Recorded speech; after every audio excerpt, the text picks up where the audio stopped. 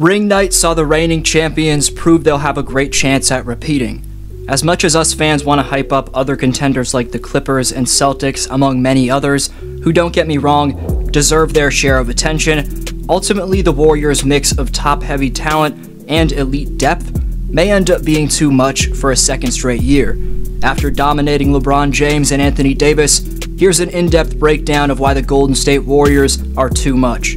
Before continuing, just 11.3% of you watching this video are subscribed, so please subscribe if you haven't already. Also, please leave a thumbs up. It makes a huge difference and takes just a few seconds. Lastly, I'll plug my Instagram where I post NBA edits you can't miss. Thank you so much for supporting my content. It should be impressive for any level of fan that Stephen Curry, Klay Thompson, Draymond Green, and Andre Iguodala have been on every one of the Warriors' 4 championship rosters. Stephen Klay's undescribable gravity-drawing marksmanship, Draymond Green's all-time great defense, plus overlooked screen setting and passing for a big man, and Andre Iguodala's leadership. I want Iguodala! Each have had their own unique impact, on the Dubs now having the 3rd most amount of championship rings among all 30 franchises with 7. 2.5 years ago, Andrew Wiggins was added to that stacked talent in a trade where Bob Myers also stole a future first-round pick, which turned into Jonathan Kuminga. Since the Canadians moved to the Bay Area, Wiggins has completely rewritten the narrative about his career. We can never forget how the Minnesota Timberwolves organization had written off Wiggins as a bust. We can never forget the disrespectful takes from both the mainstream NBA media and the YouTube NBA media about Wiggins, but all that's over. Now you can call him an NBA champion. The shot-creating pressure relief which Andrew's given Stephen Curry, and also the clamps defensively that Wiggs provides, are the perfect fit for the Warriors' personnel and playing style. After Wiggins dropped 26 and 13 in Game 5 of the NBA Finals, fueling the Dubs to a victory on an off night for Stephen Curry, Draymond put it best, something I thought I'd never say, when speaking on Andrew's Golden State turnaround. No one ever talks about organizations. It's always the player's fault. Every time a player doesn't pan out, it's always the player's fault. He's showing that it wasn't him. Those words from Green prove why Andrew Wiggins deserved every penny of his new 4-year extension. Considering Wiggins got $21 million less than Jordan Poole, Maple Jordan evidently took a pay cut, proving he's all about winning. Don't get it twisted, Jordan deserved his bag, as this slight drive into his jab step and Harden-esque step back over LeBron shows off Poole's Stephen Curry-esque shiftiness and balance, which the Warriors paid him for. I made a separate upload on the most dangerous move in Poole's bag. After this, go watch that by clicking the top right.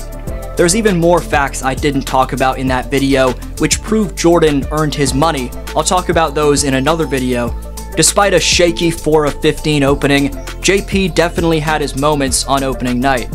But getting back to Wiggins, and considering he was an all-star starter who was responsible for holding in check insanely talented, potentially generational offensive talents like Luka Doncic in the conference finals and Jason Tatum in the finals with more than dependable but utterly top-notch perimeter defense, this man deserves his flowers. Stephen Curry had an all-time great finals performance, putting the team on his back offensively for essentially the whole series, but without Andrew Wiggins, the Warriors don't win the 2022 title, which the humble Steph is proud to admit himself. On the court, the best part about Curry is how he draws gravity and lets the game come to him, which helps generate a crisp offensive flow. Off the court, the best part about Curry, which shouldn't be taken for granted, is how he quite literally could care less about individual accolades. It's amazing that when Steph was drafted back in 2009, Monte Ellis said that he didn't want to play with Curry. I'm proud to share a hometown with Andrew Wiggins because he's helped enhance the legacy of my favorite player of all time outside of Kobe in Steph. With the Lakers making a late 4th quarter run in Game 1 of 82, two-way Wiggs hit 3 massive triples to help seal W number 1 for the defending champs. The Kansas product has always had impressive poise to hit shots under pressure, and from an unbiased basketball fan's perspective, you can't help but be happy about Andrew's talent being put to good use. As Draymond said, an organization never gets any flack from fans when either a number 1 pick or even a high lottery pick doesn't pan out, but quite simply, the player development staff of the Warriors and that of the Timberwolves is night and day different. Not to mention, The Wolves didn't have 3 future first-ballot Hall of Famers on their roster, but Wiggins has shown he more than fits in with this Warriors machine. He absolutely thrives in it. Andrew was the finals version of himself in the first of many against LA, and stuffed the stat sheet with 20 points, 6 boards, 4 dimes, plus a steal and a block each on 71.4% true shooting. Wiggins made 8 of 14 field goals, shot 4 of 7 from distance, and had a team's second best plus-minus of plus 25.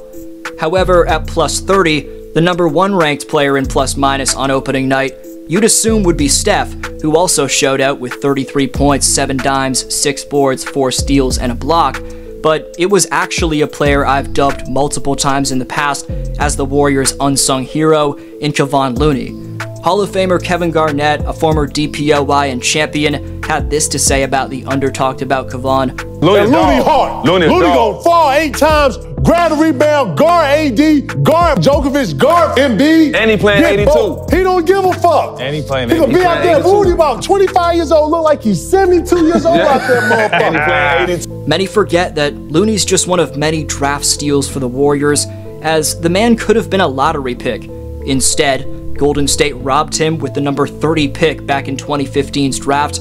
What almost no one takes into account with Kevon is that if he was drafted to another team with less depth at their big man spots, he could have developed a reputation as a top center in basketball. But like so many on the Warriors, Looney's incredibly humble and has accepted the position of being a star within his role in a championship system, as opposed to having a bigger role, potentially making an all-star team or two, as bold as that sounds, on a losing team. Looney had a vicious 22 rebounds in the Dubs' closeout Game 6 win against Memphis, the most boards in a playoff game by a Warrior since Larry Smith in 1987. To put Golden State up 2-0 in the conference finals, Looney contributed 21 points and 12 rebounds, the first 20-point, 10-rebound playoff performance by a Warrior since Robert Parrish in 1977. Capping it off, Loon was fundamental in securing the Warriors' spot on the biggest stage, as in Game 5 to close out the Dallas Mavericks in San Francisco,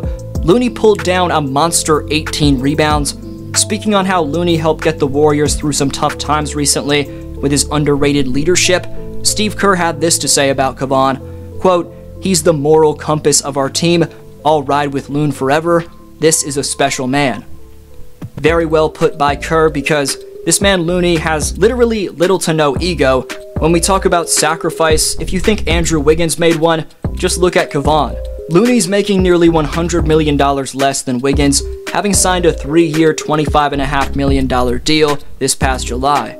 Since Looney rarely gets any attention, what does Kevon do best outside of rebounding? Best answer down below in the comments gets next video shoutout, and the top 5 commenters by December 21st earn free merchandise of their choosing. Today's Speaks winner is Blake Bowser, who says everybody wanted BI to be KD 2.0, but I've been saying Ingram's game is very similar to Kobe in his number 24 era. Neither are freakish athletes, but use an array of moves and pump fakes to get to their spots and make contested shots look easy. Kobe might have a higher scoring average, but Ingram differs from Kobe in his playmaking. BI is one of the best passing forwards in the game, and I can't wait to see yet another leap in his game to becoming a perennial All-NBA player this year. Pel's 50-win season. By the way, I'm not biased, I've seen enough of this team. Thanks for watching, have a good one.